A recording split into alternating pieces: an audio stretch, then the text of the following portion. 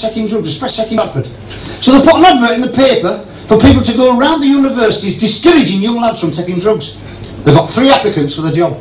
So the man in charge said, look, he said, I want you to go around the universities, discourage them from taking drugs. We'll pay you a small wage. Just go around the universities, tell them how bad it is.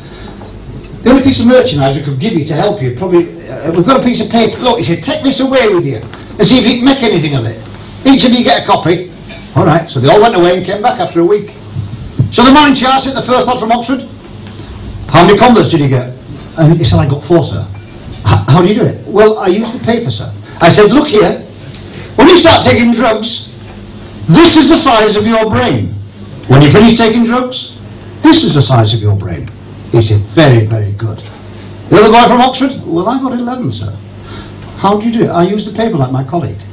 I said, look here, when you start taking drugs, this is your circle of friends. When you finish taking drugs, this is your circle of friends. He said, that's very, very good. You lad from the council estate, how many do you get? 28,647. How do you do it? So I use the paper like them clever kids. Tell them, as soon as you start taking drugs, the police will nick you. You'll go to prison. When you go in prison, your arse will be this size.